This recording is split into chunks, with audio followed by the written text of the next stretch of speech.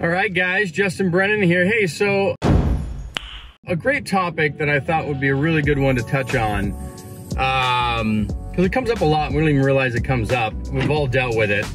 And that is the difference between self-reliance and reliance, and how it really leads in your mindset, our mindsets, everybody's. I've dealt with this before where, look, if you have an issue, a problem, whatever it may be in life that's come up, and your first response to it is to blame others, to blame other things, to blame systems, to do everything else other than have self-awareness, self-accountability, and self-reliance, where you rely on yourself versus others or other things for your quality of life, that's a big difference, because it's going to lead to a lot of other things in life. And I had to learn that for myself, because there was a period of time where, look, it's easy to play victim. It's easy to blame others. It's easy to blame the market. It's easy to blame, I didn't get that promotion because of my boss, or I didn't do this because of this, or my kids did this for this. And very easy to blame. Blame, blame, blame, victim, victim, victim.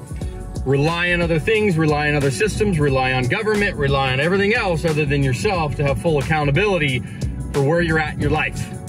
And until you do that and you have that self-accountable, kind of humble moment, and I've had this, so I get it.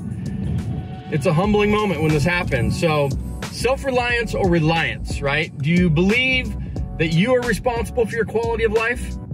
Or do you believe that government is here to provide you your quality of life, or other people? Do you blame systems and other things, or do you blame yourself?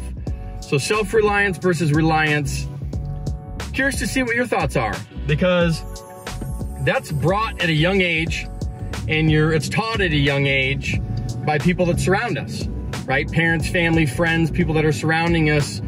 We get that mindset of self-reliance or reliance, self-reliance or reliance, and we don't even realize we're dealing with that, but that forms our framework for then how we deal with things in the future, and how easily we blame other things and how we deal with it. Or do we just say, look, I'm not where I want to be in life, professionally, personally, or in health, right? The three aspects of life, professionally, personally, and health.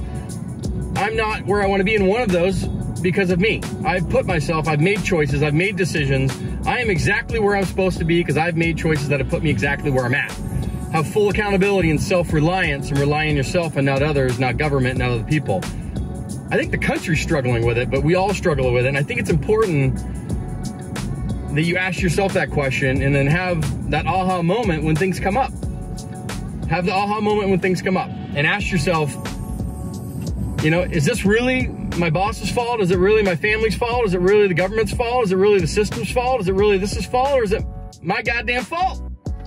Have I put myself exactly where I'm at because I have choices I've made or not made? One of the two. So I think it's important. I've dealt with it.